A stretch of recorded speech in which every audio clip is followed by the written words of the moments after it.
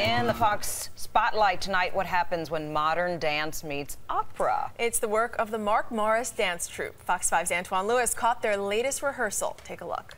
Rehearsals are now underway at Lincoln Center as Brooklyn's own Mark Morris Dance Company prepares the mythological tale Acis and Galatea. It's a classic Greek myth of love and tragedy and separation, and there's a monster, and there's nature, and there's shepherds and flocks. The piece is based on an 18th century work by Handel with an arrangement by Mozart.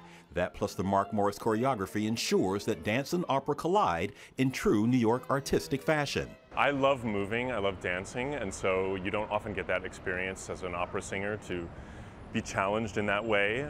So to join up with 18 dancers, it's a lot of fun, and it's actually kind of freeing. It frees you into your body, which is something you're always trying to do as a singer. Formed in 1980, each season the company continues to wow audiences here and abroad with inspiring performances in all areas of dance. A hallmark of their work is the use of an orchestra.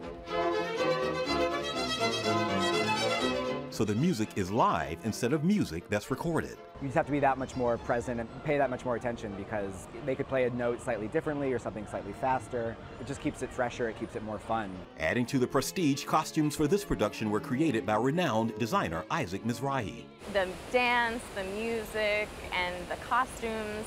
So through the process, even though all of that was challenging, putting it all together, it still makes it the most fun part as well. Acis and Galatea premieres this weekend at the Koch Theater as part of the Mostly Mozart Festival. Get your tickets fast because, folks, this thing will likely sell out. Reporting from Lincoln Center this evening, Antoine Lewis, Fox 5 News.